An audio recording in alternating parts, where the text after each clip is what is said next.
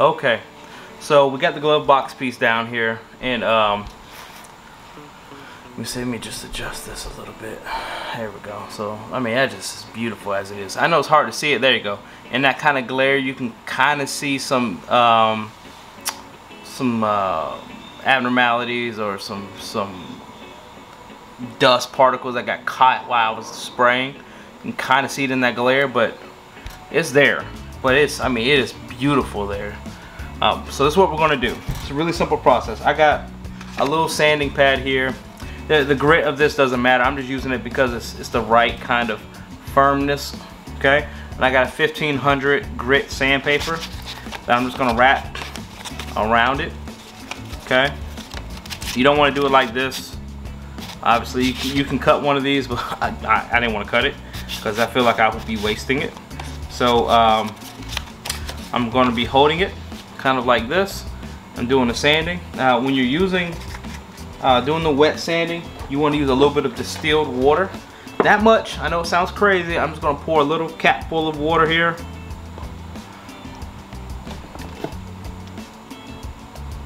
Okay. We're not talking about a whole hell of a lot of water. It's fine. It's glossed. This is an exterior glaze, if you remember earlier. So now I'm going to just do a light sanding. You don't need to apply a whole bunch of pressure here. You just want to do a nice uniform sand. You may start to see it get a little cloudy because as you're peeling this varnish up, it's going to get cloudy. But don't be concerned. It's fine. It is perfectly fine. Make sure you do the whole piece evenly.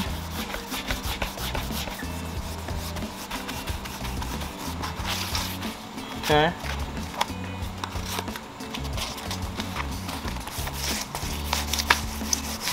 And you're gonna have to do this a few times. I'm doing this by hand. You can use a machine if you feel inclined to do so. I don't. So I feel like the machine, 1 second it's near perfect, and the next second you sand it through the varnish. And here we go, having to redo this whole exercise all over again. So just take your time. We're sanding it down. We're sanding it down. It's 1500 grit, so it's not like you're going to chew through this quickly.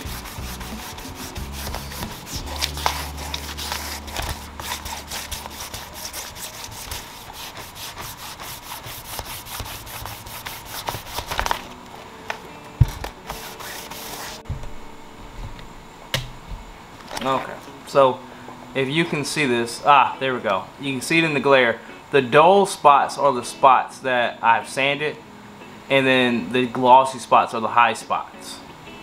Or actually, I got that backwards. Sorry, the dull spots were the high spots. The shiny spots are the low spots. Sorry, I said that backwards. So I still got some more wet sanding to do. We want this whole thing to be a near uniform dull. That means we've got it down to a flat surface, and then we can start buffing. Okay, so I'm gonna keep going.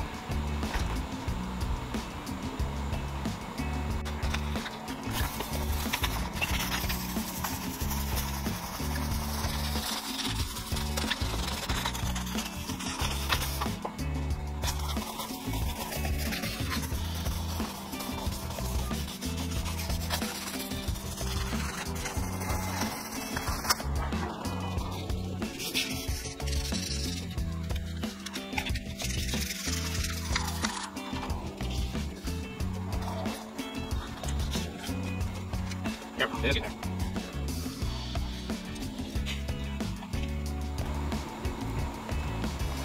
Okay, so as you can see, we've taken a little bit more off, and it's not as many shiny spots. As you can see, it's going down.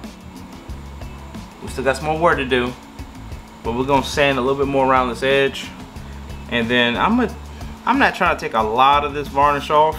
We did 3 heavy coats, so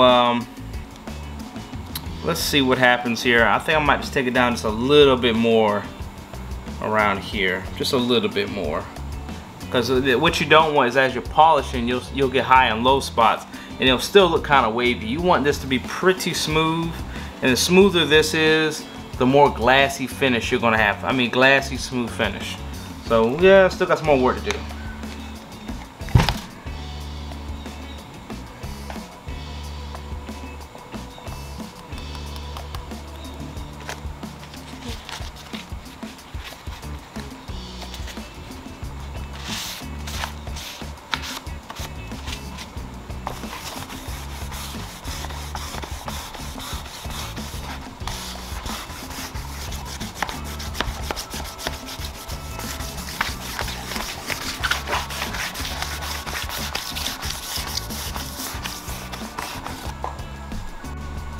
Okay, so I wanted to take a second to show you where I am, just so you can see the clear difference between the two sides. So let me see, kind of zoom this out anymore. Okay, so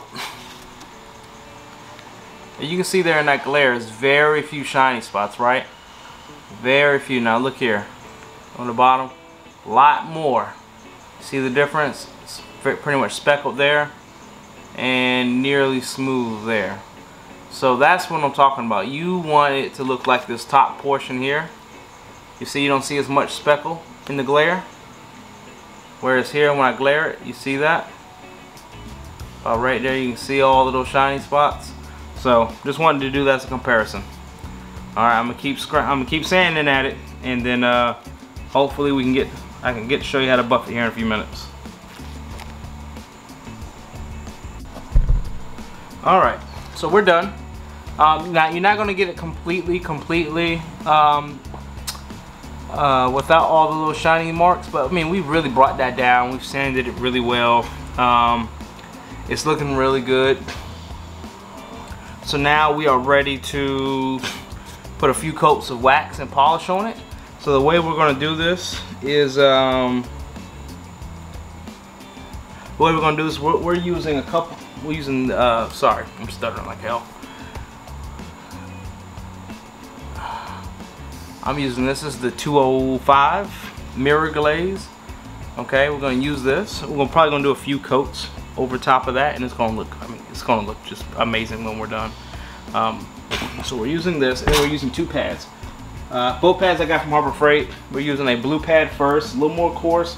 I mean, still pretty good. And then we're going to finish it off with a black pad, and that will give us that mirror finish. So let's get started.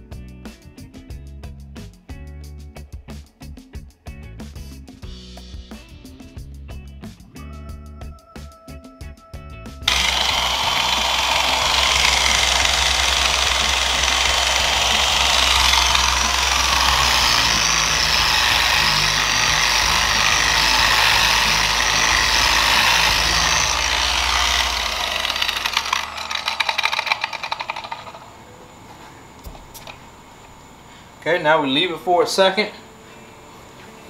Then we're going to wipe it with a microfiber cloth, and then it should be near completion.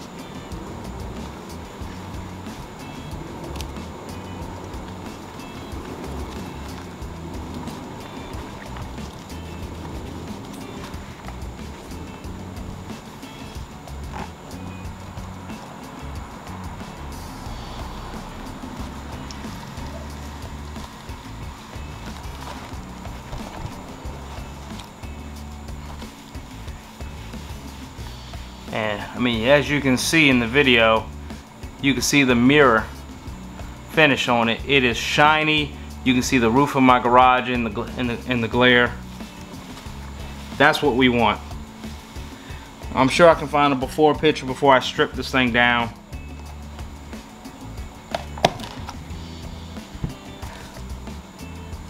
Look at that.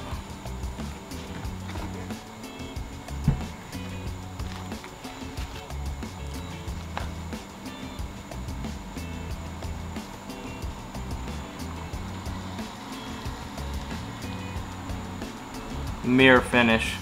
Much shinier glass finish than they had before. Well, it didn't have anything before. So this, trust me, is a major improvement over what it was.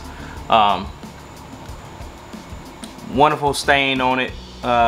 Super shiny. You can see the camera. You can see the camera in it. You don't see all the little dots and dings. You see some of the wood where the wood veneer itself had little pits in it, where the finish just kind of sunk into the pits, and that's where, going back, if you're doing this at home, you can do it nearly identical to how I did it, but lay it down on a flat surface.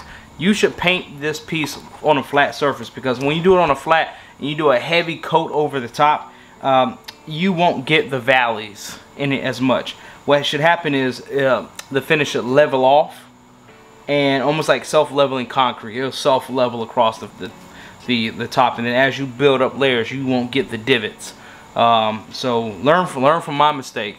Don't hang it up, don't spray paint it, put it on a flat surface. Okay, and this is ready to get reassembled and put back in the car. That looks really nice. That's gonna have a really nice finish to it.